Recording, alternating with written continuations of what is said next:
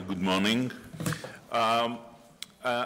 My presentation today is not the entire work that was done in Work Package 1B and Drive AB, but only refer to a certain part on predictions. So it's important for us to know the current surveillance systems do not report on the number and rates of infection by resistant organisms. They actually report on percent resistance within a species. But what we need to know for decision-making, both for antibiotic development and other public health needs, is the number of infections. So we have the percent resistance. We don't have denominator data in most surveillance systems.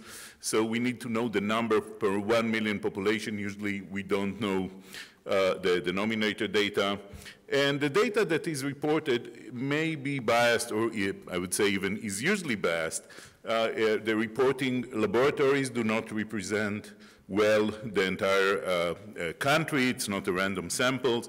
The method of sampling and collecting isolates for those systems is also puts biases into that. And the worst of all is that most countries truly do not report to any surveillance system.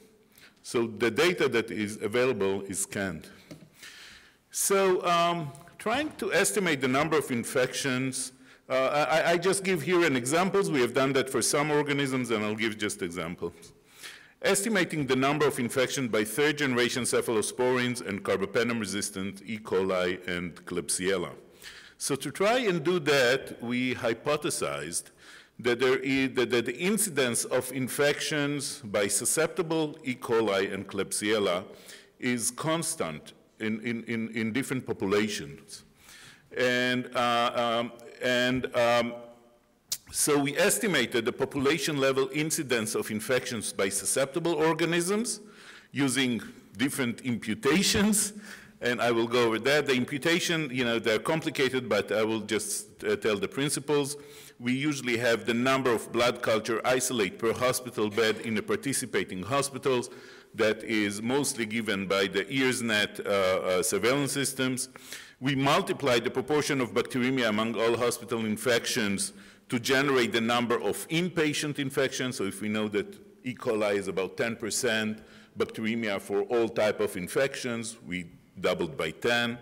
And multiplied by 10. And then similarly, we did for community infection. If we know that, maybe 10% of all infections are serious infection, which are treated in the hospitals, then we multiplied it again. So you can see we inflated the number really dramatically.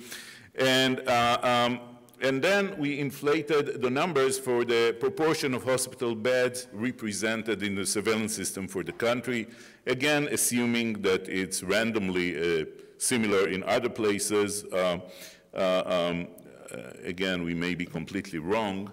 But surprisingly, when we looked then at the numbers, we found that our hypothesis was quite correct. If you look here at the incidence of susceptible E. coli infections per population, and you look at the proportion of the hospitals reporting to the surveillance system, you can see that this funnel plot is quite narrow, and you can actually find that there is a similar number of events or this, per million population in different countries. Just to put one caveat, all those countries are developed countries. We then took our calculations and went to a few places where we have a true surveillance system that generated the real numbers.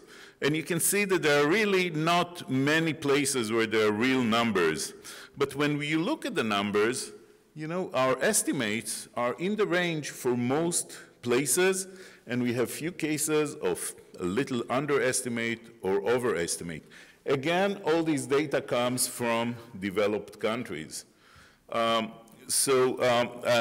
would say that we feel quite confident that the methodology we used is actually working quite well, at least for developed countries.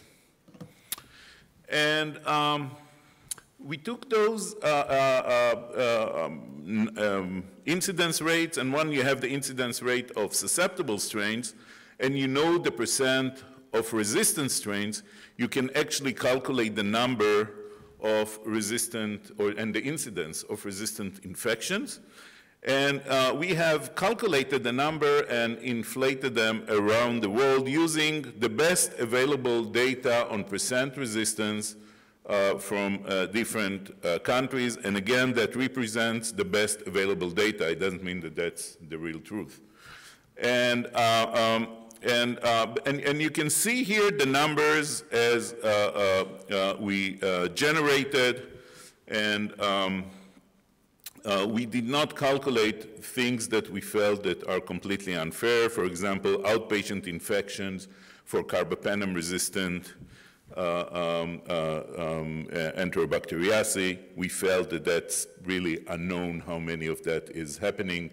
In most countries that we looked at, Western or developed countries, that's an extremely rare event, so we could not say what happens in other places. So we looked whether the same methodology would work for other organisms. For E. coli and Klebsiella, we were able to show that it works really very nicely.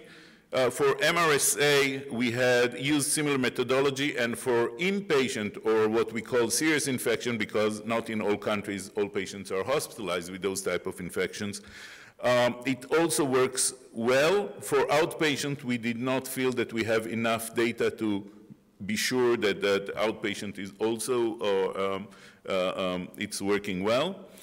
For Pseudomonas acinetobacter and VRE, we felt that we cannot use the same methodology, and that's because those infections are predominantly healthcare associated. There are great variation between countries and even within a country between different locations. So in order to estimate and generate this data, I think we have to get much better surveillance data, and I think that currently available data does not allow us to generate a good estimates.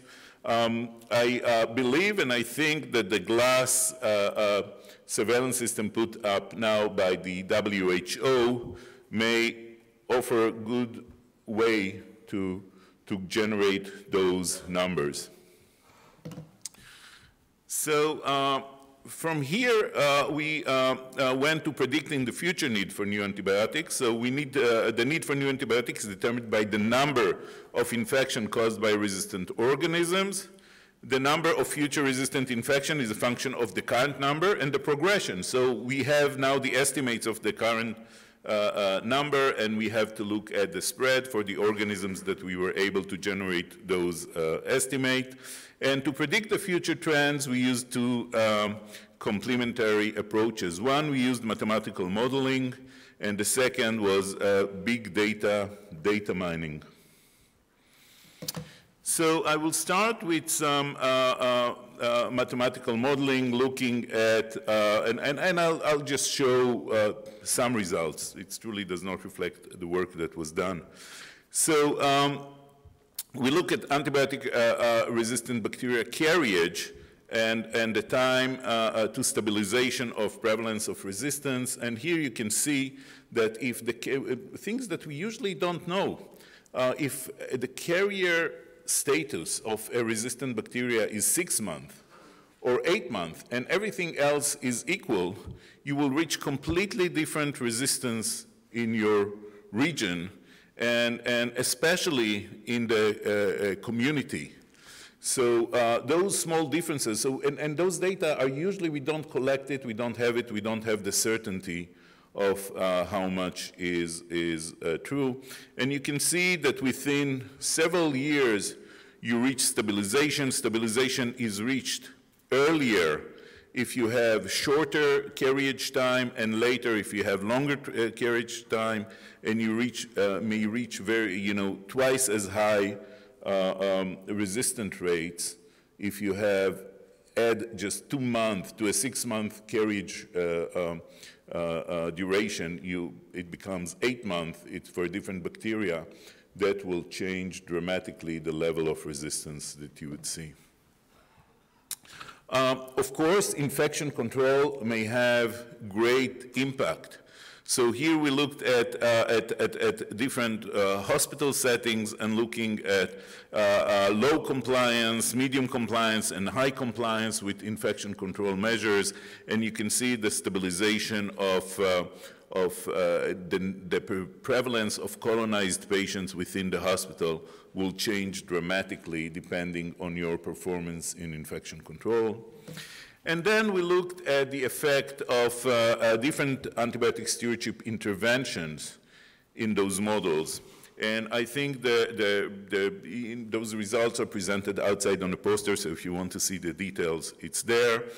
And you can see that it depends on how transmissible is the bacteria. If you have what you see here in H, a highly transmissible bacteria, the effect of antibiotic stewardship or antibiotic use is much higher. You can see on the left-hand side the percent of patients treated with antibiotics, and it can influence transmission dramatically. And then on the right-hand side, you can see different interventions. One would be reducing the number of patients who are treated with antibiotics, so from 40% to 20% will have very important effect. Reducing the duration from 10 days of typical course from 10 days to 7 days. And then moving from non-environmentally friendly antibiotic to a more environmentally friendly antibiotics will also have a great impact. And you can see here, we don't show it here, but in other studies that we are doing, the effect of antibiotic stewardship, of course, is the highest when you have medium-level infection control. If you have perfect infection control, antibiotic stewardship will have relatively little effect. And if you have very bad infection control, again, antibiotic stewardship will have little effect, because on those extremes there is either no transmission or transmission happening anyhow. So we also looked at the transmission and to predict the spread in countries. And what you see here is the model that looks at the spread of third-generation cephalosporin E. coli in different countries, and we did that for several countries. And in red is the real numbers as presented at the EARS network surveillance system. And the black is the hospital level bloodstream infection predicted, and the gray is the community level, which is deducted from that, and the prediction of what will happen and so forth. And you can see that the prediction says that in Italy, we have reached about 30%, and that probably will stabilize around that number. And in France, we are about 10%, and that will grow to about 15%. And that takes into account the mode of spread. And so if enough years have passed since the start of the outbreak, and for E. coli, it has, since it started, third-generation E. coli started to spread in the early 2000s. After 15 years, you're reaching stabilization in some countries which have low transmission. That will be a lower rate of stabilization, and in other, it will be much higher. So then we moved, or in parallel, truly, we moved to big data mining. And here you see the major surveillance systems that we identified and approached, and many of them have become available to us by the generosity of the different bodies that hold those databases, and they allowed us to data mine those databases. So I would say just in a second that the great majority of the data that's available worldwide on surveillance of resistance was available to us to query. And I'm saying that because I will show you that that's not enough. So here I show what we have seen, for example, for the progression of third-generation cephalosporin E. coli. And you can see here, again, two different countries, one showing, or two different states. Some countries have medium level of spread or intermediate. Here we have intermediate level of spread and high level of spread.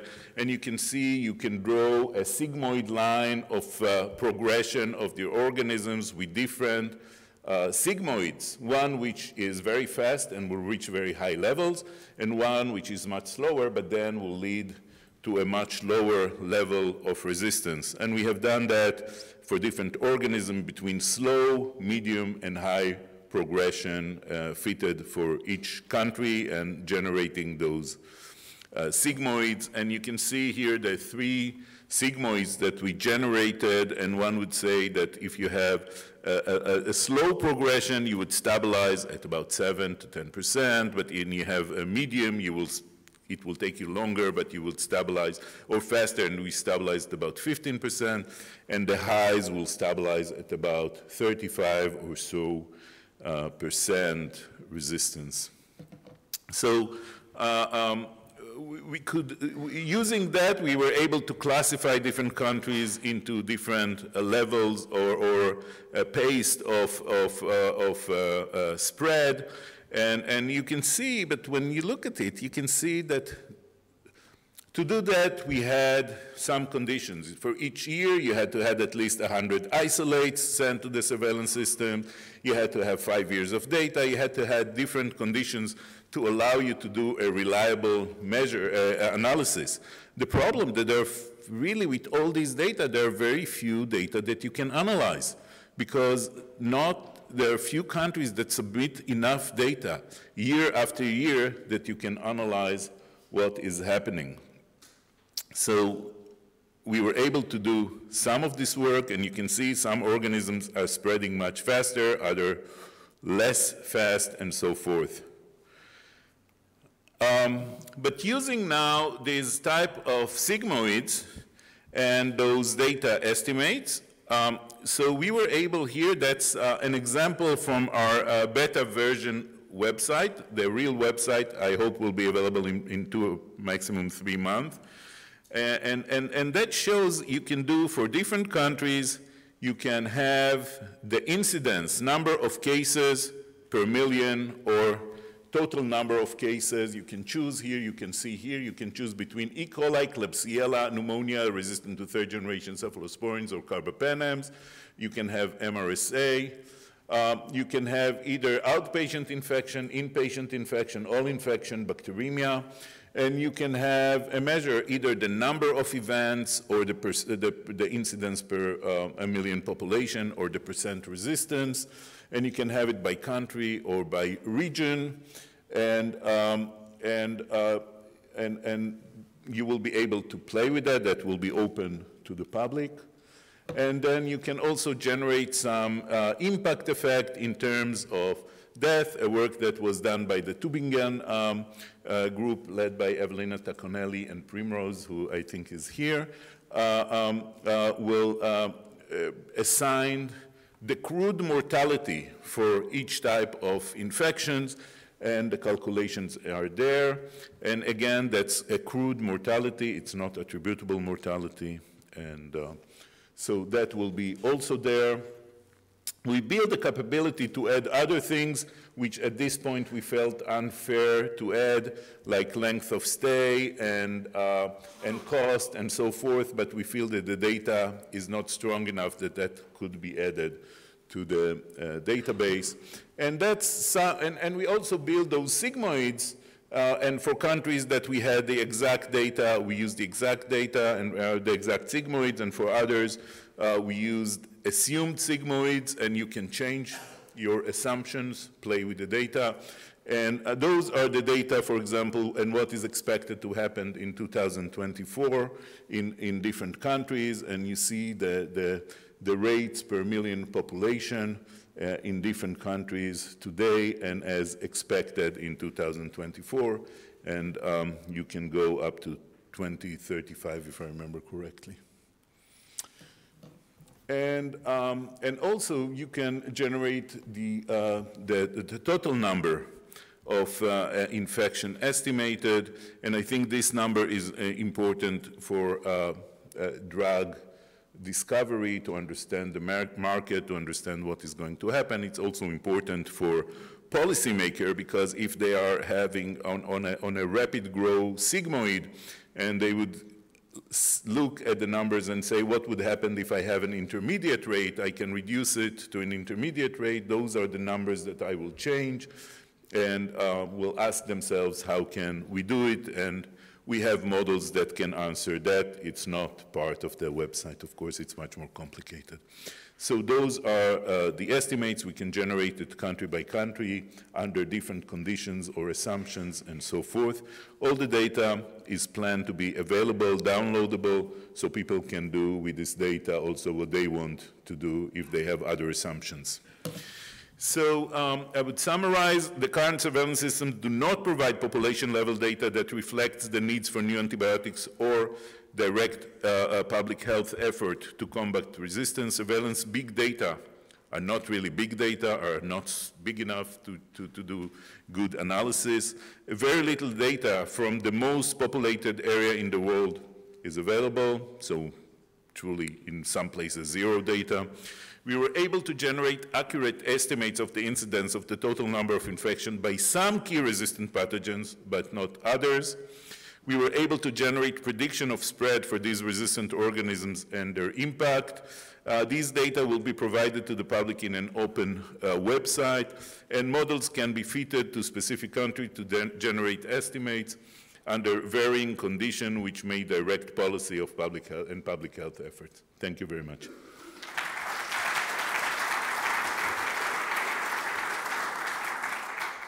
So I think we do have some time for a couple of questions.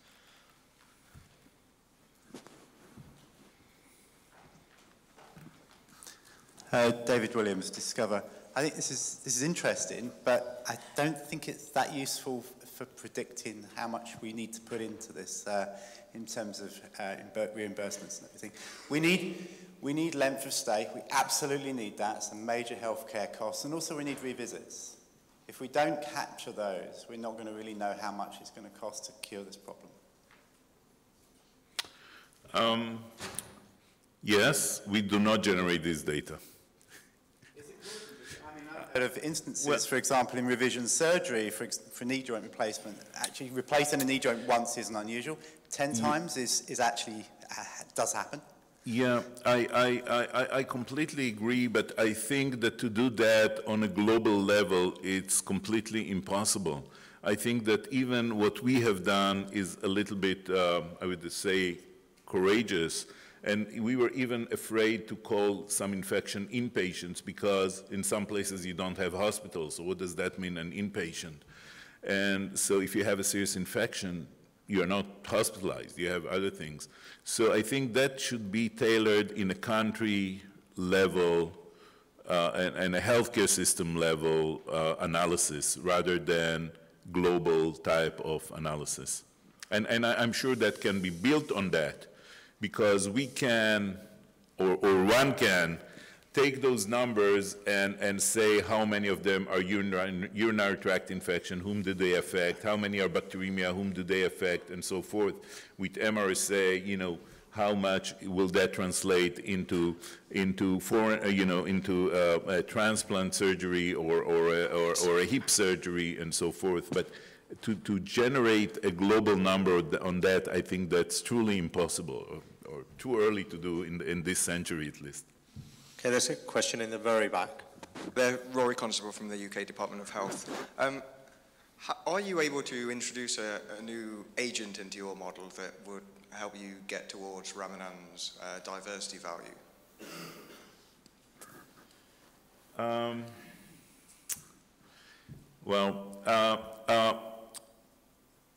No. The short answer is no. I think one can even argue whether a new agent will affect transmission or not. If we assume that it will affect, well, in our models, much of the, and definitely for E. coli and Klebsiella, most of the patients are colonized but not infected. So they don't really receive any antibiotic that will reduce their transmission. Moreover, I would even say that for most of what we know, most antibiotic agents increase transmission and do not decrease transmission. So, you can incorporate in those models an agent that will reduce. I think it will have, at least for E. coli and Klebsiella, it will have a minimal effect. I think that for MRSA, for example, it can be a very different story if you include, a search and destroy policy as done in some countries, and that may have a big impact. But that's, again, it's not incorporated in our models. It can be incorporated. And we have models that we can answer. Truly, I think we have now the capability, if a public health authority approaches us and tell us we have this problem, what we should do, we can ask them different questions and fit a model to their own specific place and advise on the effectiveness of different interventions. But that has to be tailored with more data to a specific condition.